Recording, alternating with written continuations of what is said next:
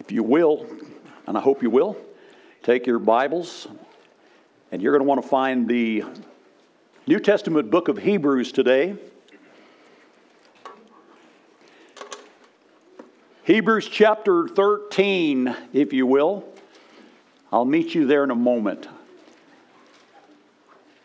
Ancient map makers, before they had any of the modern instruments that they have today, would draw maps as far out as they had explored. And when they reached the furthest point of their exploration, and they did not know what lay beyond that point, they would often write on that map, "Beyond here be dragons." Now, it was not that they had seen any dragons, but it was simply this: they didn't know what lay beyond where they had been. And so it served as kind of a warning, and it was kind of a superstition that there may be fearful things out beyond this point. Be aware, there may be fearful things.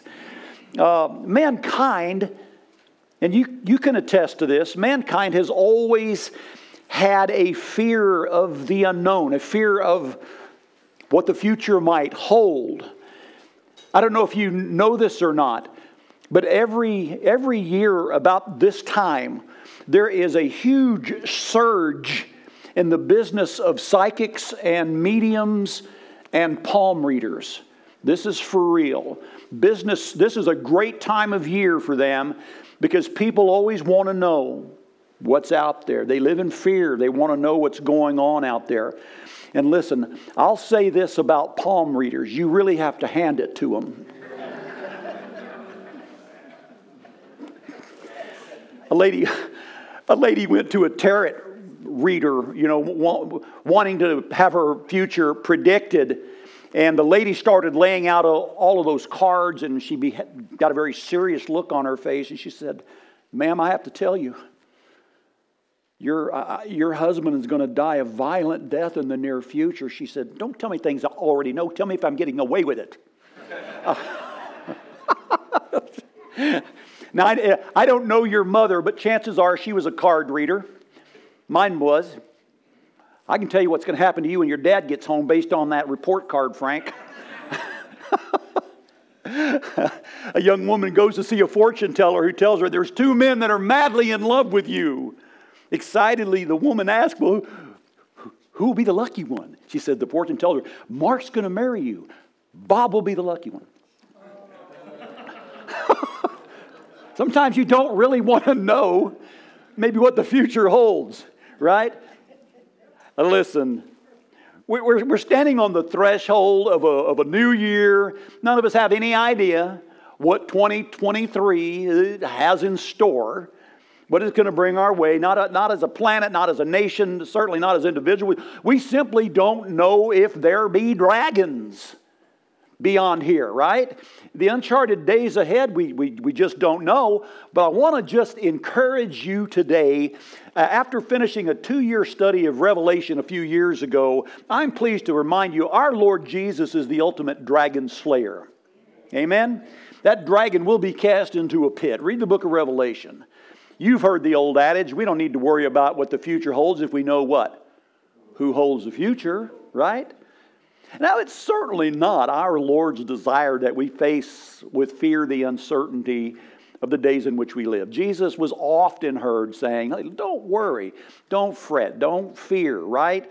Don't be anxious. Just over and over, Jesus told the people that listened to him, don't live in fear. Now, with that in mind, I want us to look at Hebrews chapter 13, just a couple of verses this morning. If you're looking there at your Bibles, "Let your conduct be without covetousness. Be content with such things as you have, for he himself has said, I will never leave you nor forsake you. So we may boldly say, the Lord is my helper. I will not fear. What can man do to me?" Now, in these two verses, I want to just give you about 4 thoughts for us to apply our hearts to as we face the uncertainty of the new year. The first thing, if you're taking notes, write down, be content with God's provision. Be content with God's provision. That's verse 5. Let your conduct, it means your lifestyle, your living, the way you live without covetousness. Be content with such things as you have. Someone once described contentment this way, quote, discontentment is a disease, and it takes away our joy, and it takes away your peace. Contentment is not getting what you want, but is wanting what you already have. Contentment will make a poor man rich, and discontentment makes a poor man poorer. End quote. I mean, no matter how much you have, if you're discontented, you're really poor. Sometimes we want things we don't need. Sometimes we think we need things that we really don't need, right? There's a parable called the parable of the tears. Perhaps you've heard this parable. 2 teardrops met along the river of life. Said one tear to the other tear, where did you come from? The second tear said, I'm the tear of a girl who loved a man and lost him. And where do you come from? And the first tear replied, I'm the tear of the woman who found him and married him. Many times we think we need something we really don't. We get our luxuries and our necessities confused, right? Are you with me? We've all been there. I love the story of a New York businessman. He travels all the way to Hollywood in his brand new Porsche. And he parks it in front of this office complex, wanting to show it off to his prospective new clients. And as he's getting out of the car, a garbage truck comes blowing by and just rips the door right off of the Porsche. The man is distraught. He grabs his mobile phone. He calls the police. And about 5 minutes later, the police arrive. But before the policeman even has a chance to ask any questions, the man just starts screaming hysterically, my Porsche, my beautiful silver Porsche is ruined. Well, the officer notices the New York license plate, and he just begins to shake his head in disgust. He says, I just can't believe how materialistic you New York people are. You're so focused on your possessions that you don't even notice anything else in your life.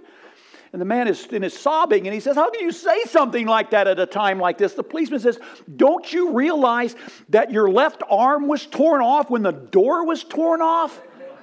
And the guy goes, oh man, my Rolex.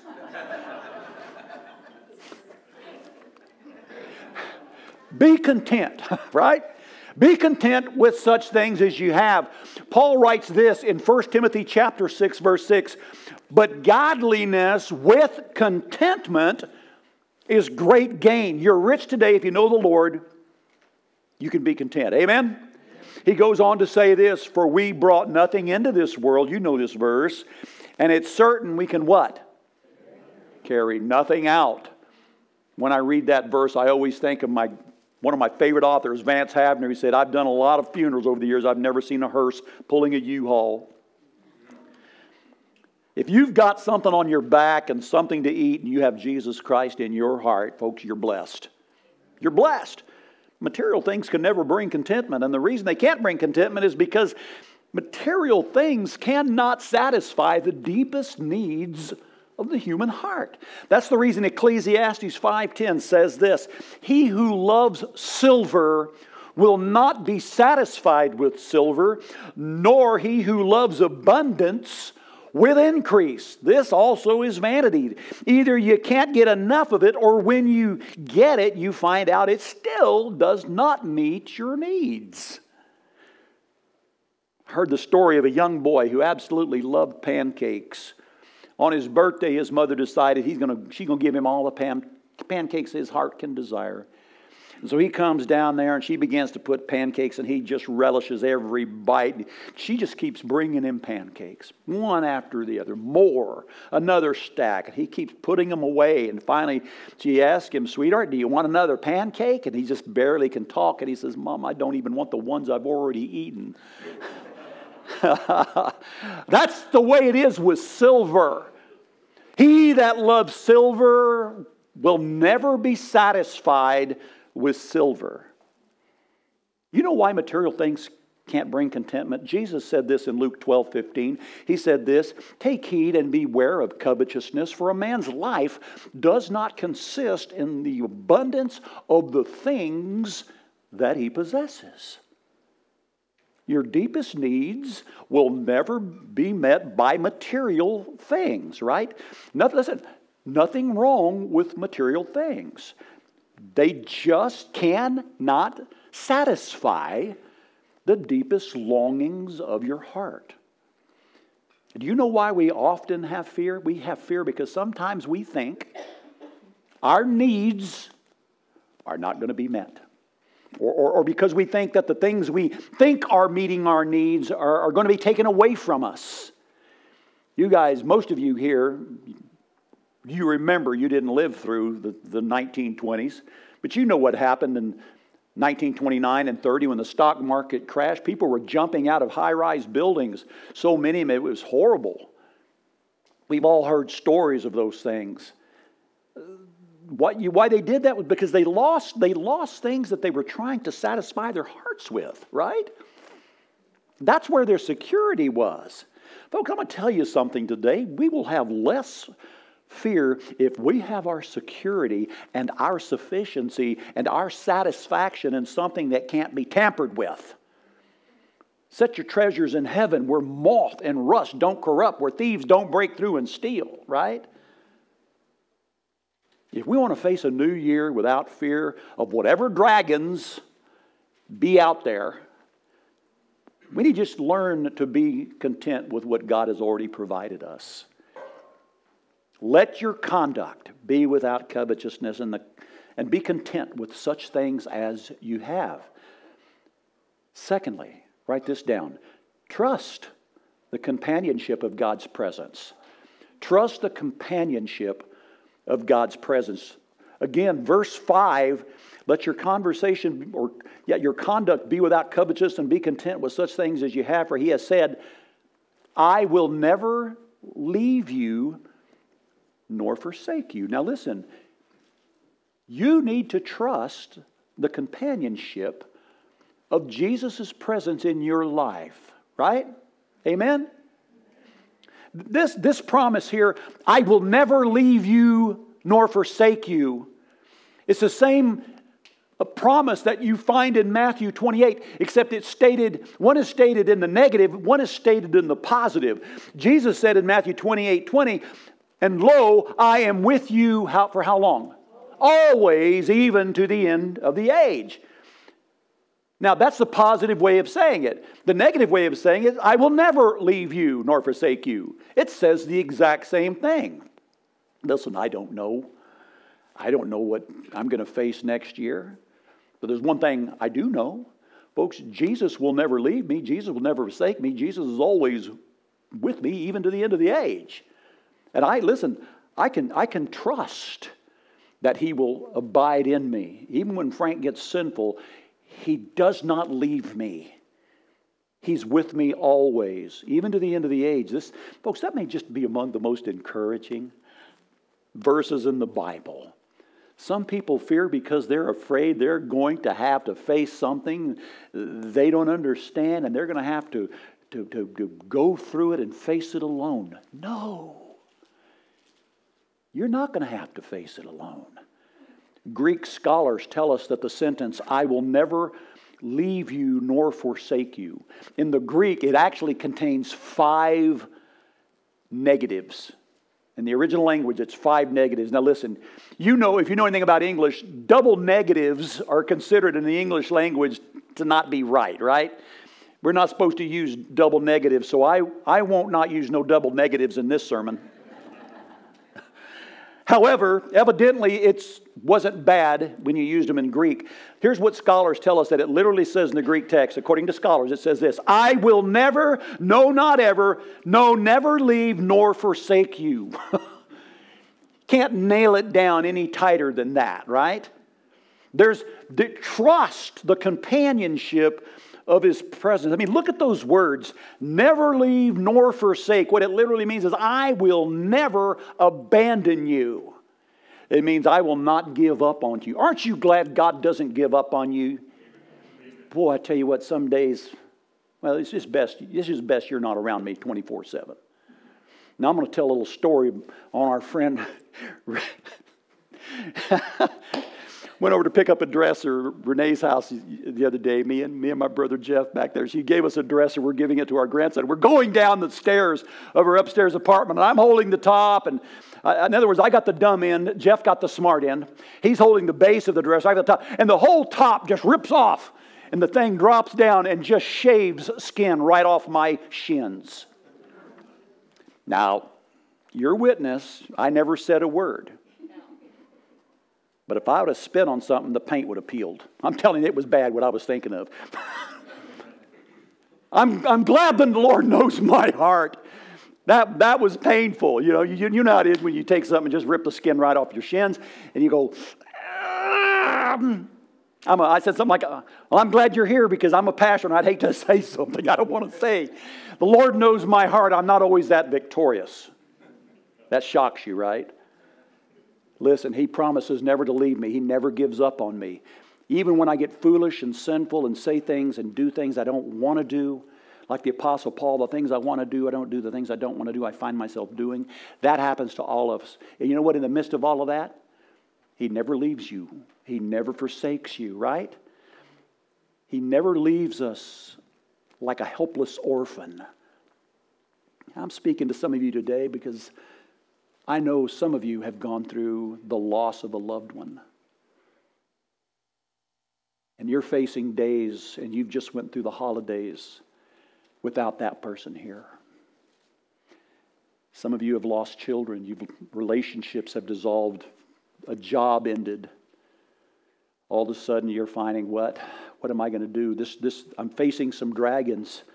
I want to encourage you today. Whatever you're facing, God will never leave you nor forsake you, right? Listen, what does it mean to me to face this new year? Folks, when I get discouraged, I know He's going to see me through. I know He will. The psalmist writes this in Psalm 116, verse 8. Man, you might want to write this one down. For you have delivered my soul from death, my eyes from tears, and my feet from falling. When I'm discouraged, His presence sees me through. When I'm lonely, His presence can cheer me up. When I'm worried, His presence just calms me down. He doesn't go, Frank, I am so sick and tired of you worrying and not trusting me. I'm going to leave you alone. No, it never does that. All of us worry, right? What? Am I the only one? No, every one of us here battles at times with worry. Someone once mentioned, and it kind of stuck with me, they said this, quote, worry is a mild form of atheism. It's acting like God doesn't exist, end quote. Ouch. I'm reminded of a story I read read something about the life of Charles Haddon Spurgeon, great Bible expositor from the mid-1800s, man used greatly by God in London. Charles Haddon Spurgeon was given to great times of discouragement and depression. And after a prolonged time of despondency over his ministry, his wife came into the room where he was at wearing a black dress that was reserved exclusively for funerals. And Spurgeon asked whose funeral she was going to, and she told him that God had died and she was going to his funeral. Spurgeon began to reprimand her for such heresy, and then she told her husband that judging from the way he had been acting and moping around, she figured God had died. Charles Spurgeon got the message. Sometimes we live like God's really not in control, that He really doesn't have my life in the palm of His hand and nobody's ever able to pluck me out of His hand. We don't live that way, though we know those verses, right? We get all worried and fretful. This is what He's saying, I will never leave you nor forsake you. So be content with God's provision, but also trust in the companionship of His presence, right? Can I give you another one? Have confidence in His promise. We're still in verse 5. I just want to point this out briefly. Let your conversation or your conduct be without covetousness, and be content with such things as you have. For, and underline this, for He has said. This is coming right from the Lord Himself. For He has said this. I will never leave you or forsake you. Underscore that phrase. He has said this. This is confidence in the promise. And folks, as you well know, a promise is no better than the one who makes it, right? Again, scholars say in the Greek, what that literally says is He Himself has said. Who is it that says, I will never leave you or forsake you? It's the all-powerful, all-knowing, ever-present God.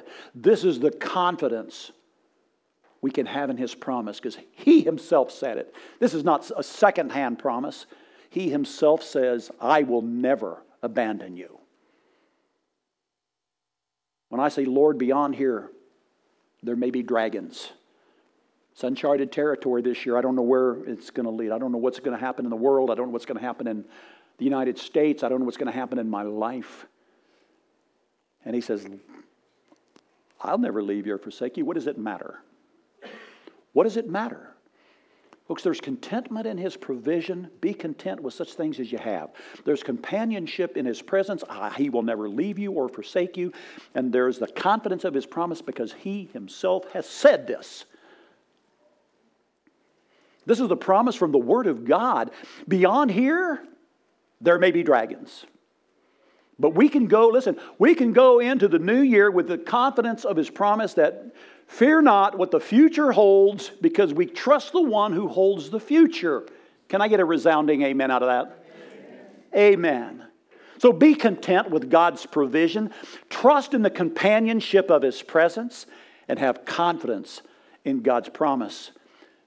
And fourthly, rest in the comfort of God's protection. Look at verse 6.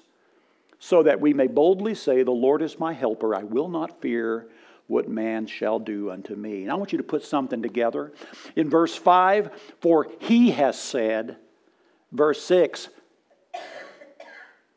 that we may boldly say. He has said, that's the reason I can boldly say. You see, He's telling you to apply that. Because He has said, I'll never leave you or forsake you. Then I can boldly say, the Lord is my helper. I will not fear any dragons, whoever or whatever they may be. That's a great encouragement, folks. When you face a new year without fear, whatever dragons, as it were, may await your life, find your contentment in Jesus Christ. He truly is enough. Amen? He's truly enough. Only Jesus. I love that old song, Colleen McCann, our pastor's wife, back in the 80s, saying, only Jesus can satisfy the soul. He truly can. Find your contentment in Christ. Find your companionship in Christ. Find your confidence in Christ. And when you do that, you'll find your comfort in Christ as well. That's how we can boldly say, the Lord is my helper. I'm not going to fear what dragons are out there. It doesn't matter what man can do to me. Now, folks, without a doubt, there are going to be some dragons beyond 2023. The Bible tells us in the book of Job, I think it was Eliphaz, one of Job's so-called comforters, he pointed out this. He said, a man is born to trouble just as surely as the sparks from a fire float upward. He's just saying, it's inevitable. There are going to be hardships. There are going to be dangers. There are going to be things that will try to overcome you with worry and doubt, and you will fear if you're not careful. Draw back on these promises. There's going to be health issues. I got a call from a good friend of mine yesterday.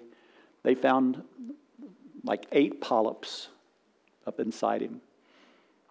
And I've been witnessing to this man and talking to him, and he is very open to that today. He called to let me know. I want him to come to Christ. He's facing a dragon. He's facing the unknown, but what he's really facing is an eternity without Jesus if he doesn't come to Christ. There's going to be health issues, family issues, financial issues, economic, political issues. They're going to come. I've read the end of the story. I know where this world is going, don't you? You've read the book. There is a person in the book of Revelation referred to as the dragon. Read the book of Revelation and find out what happens to that old dragon. Watch who takes care of him and puts him away forever. What he's going to do to the dragon, he will take care of those dragons that we face. Amen? You don't have to face, you may have to face some on occasions, yeah. But you can stand on the promises of the Word of God and say boldly, the Lord is my helper. I don't fear what man can do to me. Those to whom this was written, they were undergoing a lot of opposition. You want to read it in its context. There's family and friends and foes alike were giving them a hard time because of their faith in Jesus Christ. They were facing mockery. They were facing brutality. They were facing robbery. Yet the writer of Hebrews says, look, you can boldly say, the Lord is my helper. I will not be afraid. And I hope you'll say that. The Lord is my helper. By the grace of God, I will not fear what this year holds, because you never know what it holds. None of us know what we're going to go through this coming year. We don't know what dragons there be beyond here. But what we do know is we can boldly say, the Lord is my helper, and I'm not going to fear what man can do to me. Now for the big question, what is it? So what? So what? What are we going to do? Let me just suggest 3 things. They all begin with the letter L. Help you to remember them. First of all, learn contentment in Jesus. Learn contentment in Jesus. Paul said this in Philippians 4, not that I speak in regard to need, for I have learned in whatever state I am to be content. It's not going to come naturally to us. Contentment is something we have to learn because our sinful nature, it wants more.